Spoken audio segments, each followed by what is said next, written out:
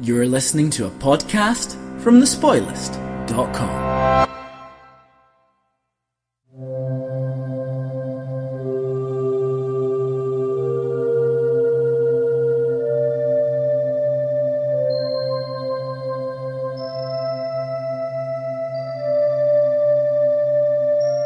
Cyberspace, the new frontier. These are the voyages of the podcast First Contact. Its mission? To explore every episode of Star Trek The Next Generation. To seek out new viewers and have new conversations. To boldly view what many have viewed before.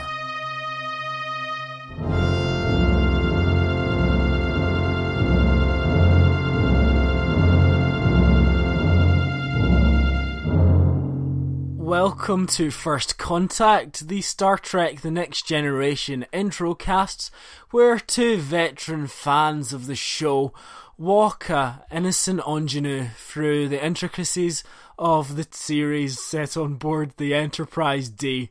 I'm Andrew. I'm James. And I'm Alex. This week we are talking about the Dauphin, which first aired the week of February 20th, 1989. It was directed by Rob Bowman and written by Scott Rubinstein and Leonard Mlodinow. James, what happened in this episode? Wesley falls in love with a dolphin.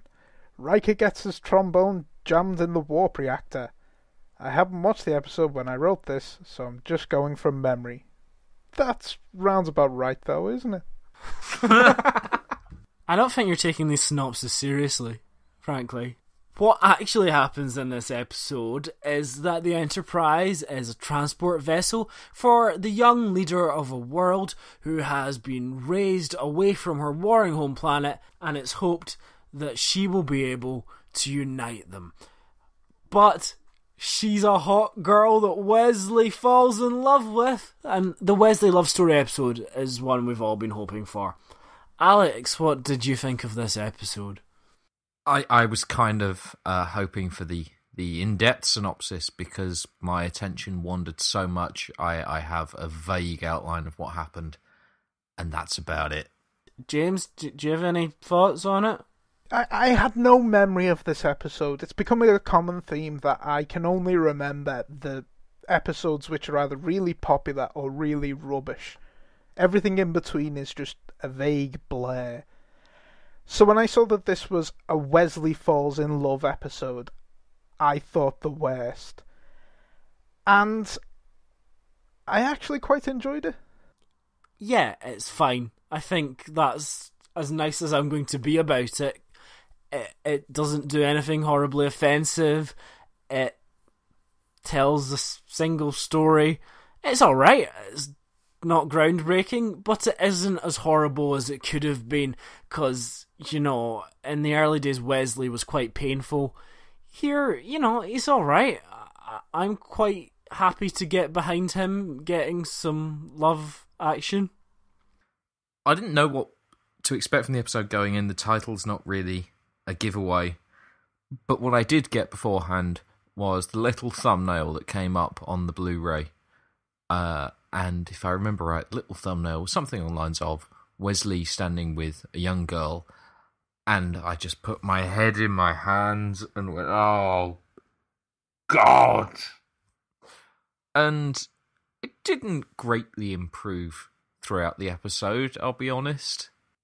I had fundamental problems with not just the obvious production elements like costumes, but just the plot wasn't that interesting. It isn't really that interesting. They do try to set it up with a sort of mystery, you know, where Troy uses her superpowers to say they're not what they seem. And you sort of think, well, it's none of your business. But didn't you, as soon as you heard that, well, I mean, you've seen it before, I know, but as soon as I heard that, I thought, okay, they're shapeshifters. That's always where you go, though, isn't it? I mean, if anyone says anything to you, they say, oh, look at that squirrel, it's a shapeshifter. I mean, it's your first response to everything. And like a stopped clock, I'll be right twice. Once on the way up.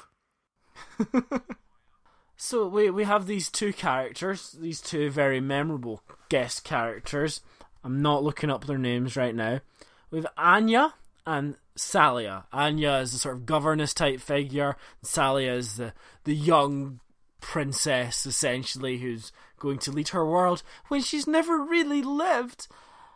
On that point of her age, Alex has already said it, and you've just said it there, that she's young.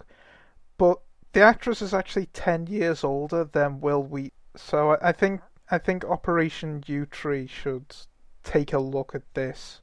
You know, they do kiss, so I think it's on dodgy ground there. I probably wouldn't bring up the Yewtree references when we're on a podcast called First Contact. So we have these supposedly mysterious characters, but it doesn't remain a mystery for very long. At the very least, not for the audience. When we see in their quarters, Anya has transformed into a really, really bad Ewok. Like, it looks like the sort of Ewok you would have found on a bonfire or something like that, or in a dodgy car boot sale. What a horrible, horrible costume. Well, I mean, here's the thing. In Return of the Jedi, let's not forget that those Ewoks were going to eat Luke, Han and Chewie. So, you know, nice and furry and cuddly, but maybe that's closer to what they should be looking like. And then, not too much later after that, for no apparent reason, she's a friendly teenage girl. Just for one scene. Why is she that? That didn't make any sense to me. I didn't understand. I think it's just to rub it in the face of the actress who's playing the teenage girl, because she was originally up for the part of Celia. Oh. And she didn't get it. So they just put that in just to rub it in her face and say, look at what you could have won. Oh, Machin Amick, you didn't get a guest role on Star Trek Next Generation. Well, you did. You got a secondary supporting role. I imagine nobody will hire you, especially not to be in Twin Peaks. To go back a step a moment, I think fundamentally it starts off on a fairly dull note in that, how's the episode starting? They're ferrying one person, let's just say a diplomat for the sake of argument, from one place to another, as has happened so many times before. There's no interesting in, is there? Apart from, oh, what are they? They're shapeshifters. So when that's gone, all you're left with is Wesley fancies a girl. And in actual fact, that perhaps produces, well, for me, the only interesting parts of the episode. But they didn't revolve around Wesley. They revolved around the other characters telling Wesley what to do. It's almost like something out of a sitcom. You go to the various characters who don't know anything about anything, and you ask their opinion on it. Because I've been thinking about this, and it's quite strange. Let's take a look at the sort of the relationships, the makeup of our lead crew. We've got, 7, 8 regulars?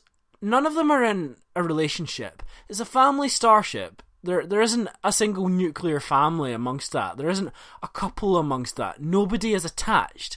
So we've got all these single people, and Wesley is going and asking for romance advice from them. I think you only need to look at some of the quotes that come out from them. Do not be fooled by her looks. Her body is just a shell. So that line was written by Gene, was it? I mean, they didn't have the section where Wesley went and asked Data for advice about women.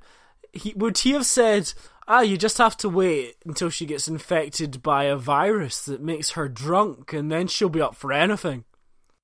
Then you extend your robo-penis. There's the other quote. Glands erupting with hormones. It happens to all of us. Yeah, Geordie likes to talk about erupting glands. I don't want to think about any of that cast's glands. I think that the moment on the bridge with Worf where he's asking advice, I mean, they are playing it full-up comedy in that particular scene where Worf's talking about Klingon women throwing things at him, and what do the men do? They duck. That's excellent. I quite like that, but it does seem to make a total parody of the Klingons. I mean, you can't take Worf seriously now, I don't think, because the writers have realised, yeah, let's just make him a running gag. Of course, we can't forget how he originally attracted Celia with a superconducting magnet. Now, I don't know about you, but I usually carry around a superconducting magnet to attract the ladies, and it works 37% of the time. Is it not your magnetic personality? I'm pretty sure it's my superconducting magnet. Oh, yeah, you're probably right about that. Why is the magnet not in engineering? Does he keep the superconducting magnet in his quarters? Well, he's the superconducting magnet delivery boy, isn't he? That is what his job now is. And then just to establish, yeah, she might be compatible with Wesley. She's a geek too, because she knows what a magnet is. Is that deleted scene where they both go back to his quarters and play Dungeons and Dragons and some tabletop card games? Oh yeah. And going back to quotes on that bridge scene, Wesley's final quote here: "I want to meet her, not dissect her." And is that what they call it these days? Well, I don't know what you get up to in the bedroom, but cut her open, have a poke around inside, then sew it back up again. That sounds perfectly normal to me.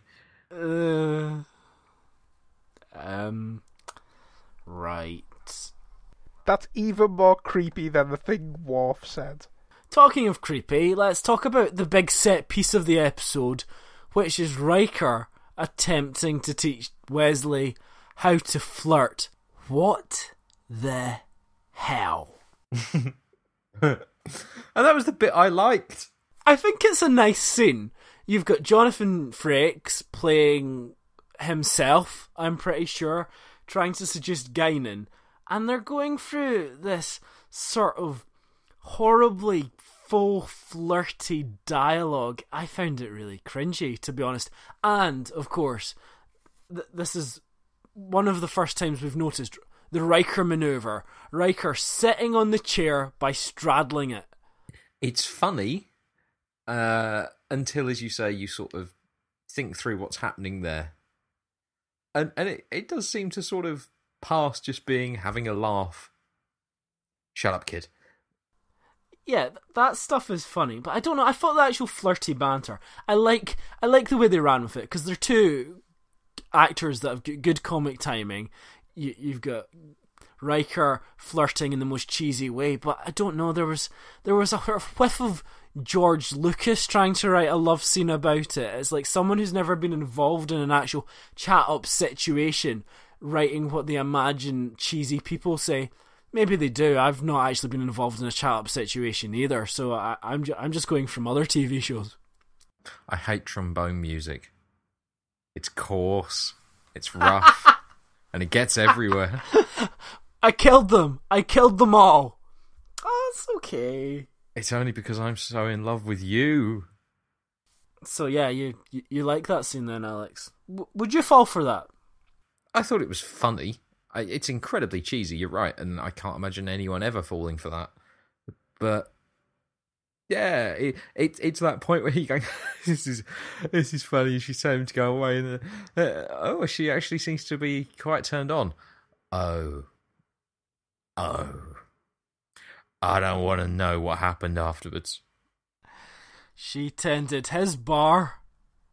When Gene said he wanted to get more Whoopi in the show, I didn't quite know that's what he meant.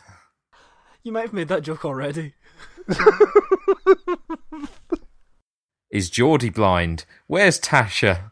Puppies. We complained during the first season that engineering was a completely underutilised set, and it was a gorgeous set. And then Georgie got promoted, and we thought, oh, we're going to see engineering more. And then he gets a new station on the bridge. But now, we actually get to see engineering, because apparently some puppies have got burned and fused to dilithium crystals, I think, so they have to scrape them off. I think that's what's happening. So we get some scenes in engineering, but the whole thing is incredibly inconsequential.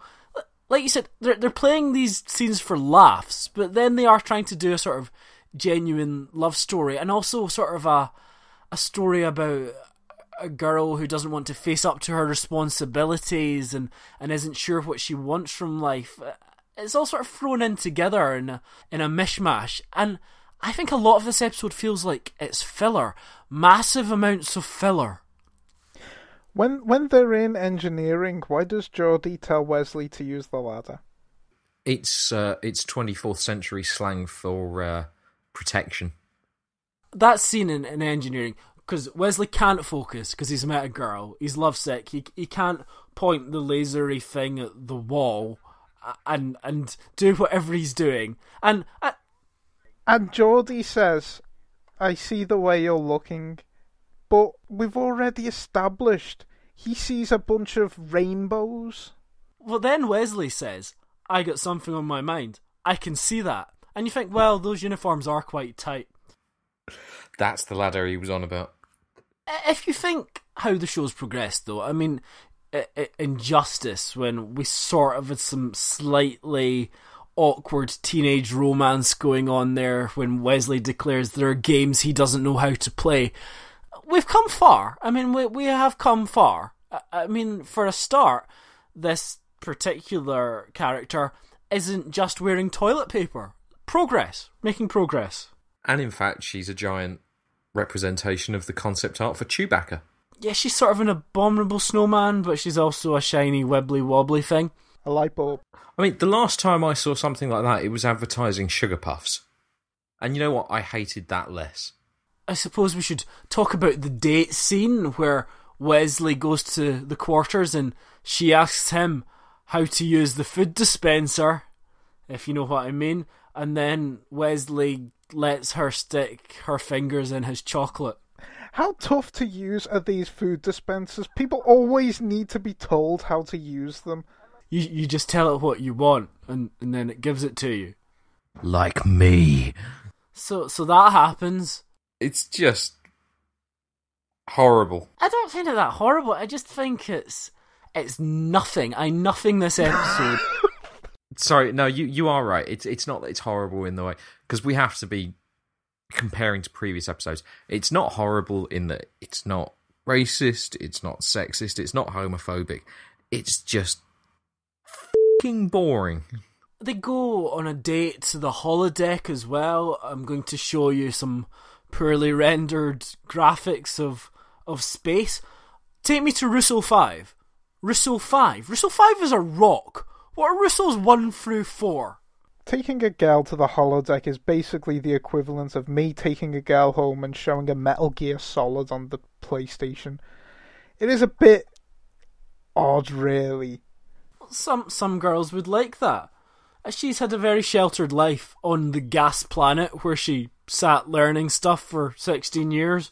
I mean, they have moments where you've got this comedy and you've got this romance plot, and then they're trying to create tension with the Anya character marching into sickbay, and random crewman is ill, and so she decides to kill him. Right, you cannot have anything against this scene. This scene is brilliant. Anya comes into sickbay and instantly attacks Pulaski. That is fantastic writing. That is Star Trek at its best. That is Pulaski's only scene in this entire episode. She instantly gets attacked. From that comes this slightly weird relationship between Anya and Worf, where she challenges him, and then and she's like, "I am stronger. But you're going into the quarters." Is this flirting? Because at the end of the episode, and I think, again, padding, they have a special goodbye scene, and it's like, did they build up that significant a relationship? It just seems like, yeah, we've got to do this. It's like the end of Lord of the Rings, because then Wesley's like, "Oh, I can't believe you're a shape-shifting chameleonic mutant," and she's like, "Oh, I didn't mean to hurt you. Goodbye. Let's not say goodbye like this. I hate you." Blah.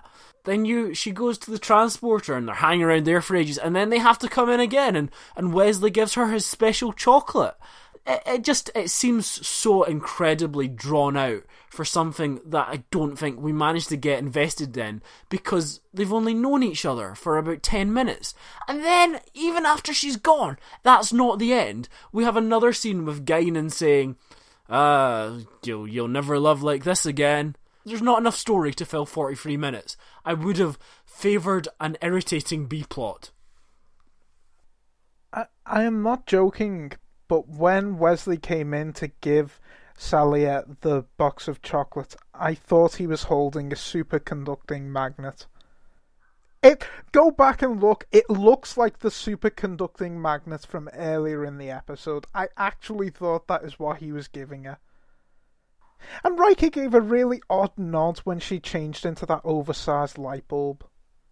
Well, that's something. They made a point earlier of having her say, my natural form is something you couldn't even begin to comprehend. Well, I mean, I don't know about the two of you, but I can comprehend a sort of gassy, lighty thing in the shape of a human. Yeah, I can picture that. So I can kind of understand that. Do you know what? I see it almost all the time when they go through the transporter. So how was the light bulb holding the chocolate? Doesn't have hands. How was the light bulb holding the chocolate? It sounds like we walked into some sort of David Lynch film. I'd have enjoyed that. Oh, come on. It's not as bad as you're saying. It happened, you know, and it was It's on. not bad. It happened. There were some things, they occurred, and at the end we went, well, we've definitely just watched that. That sums it up perfectly for me. We definitely just watched that, and we also thought some other things about it, which we're going to say in quickfire. Quickfire. For anyone who doesn't know and isn't an expert on French, a Dauphin was the title given to the heir apparent of the throne of France from 1350 to 1791 and 1824 to 1830. I just know that, I didn't read it in Wikipedia. The word is French for dolphin, which is a reference to the depiction of the animal on the French coat of arms, okay? If you look closely in Wesley's quarters, and I know I did to avoid the awkward, there's a shelf, and on it you can see an old-style, original Series era phaser and communicator.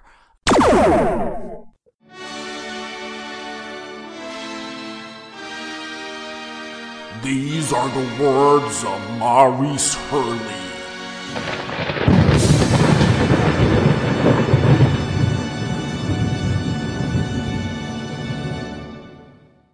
Again, we're dealing with a monster show, and we don't do well with monsters. The idea was good, but the execution didn't work. If we had more time, I think that the show would have been better.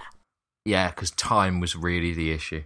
Well, you know, he does make a fair point. At least he admits they didn't do it well. I used to get a lot of mileage out of this joke I'd tell at conventions. The first girl that Wesley fell in love with turned out to be a shapeshifter who turned into a hideous monster, you know, after he had exposed his soul to her, which happens a lot to me in my personal life, and I was glad Star Trek was able to capture that parallel. Did he really get a lot of mileage out of that, or were people just being polite? See, the problem was he didn't have a superconducting magnet with him. If he had that, people would have been captivated. Wesley Crusher's superconductor magnet prop, slightly modified, appears again in the Voyager episode Prime Factors as the spatial trajector matrix. Thank you for that. So the planet's at war because half of it's all permanently in night and half of it's permanently in day. Does that mean the planet's not rotating? And if so, if one half of it is permanently in night, surely no life could thrive on that side of the planet. Nothing would grow. Maybe they can, right? And they all live in the dark, and the light people all live in the light. Whoa. We're getting back into Code of Honor territory there. But surely then there's like no crossover, and so they shouldn't really be at war. And I missed it at the end of the episode because I was losing the will to live. But was it ever explained how she was going to bring about the peace?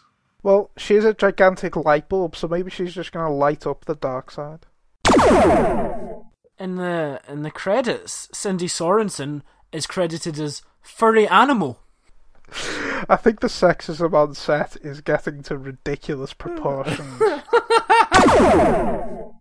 Well, that was another thing that we watched and then talked about. Next time we will be talking about Contagion, but for now, farewell. Farewell. Fare thee well.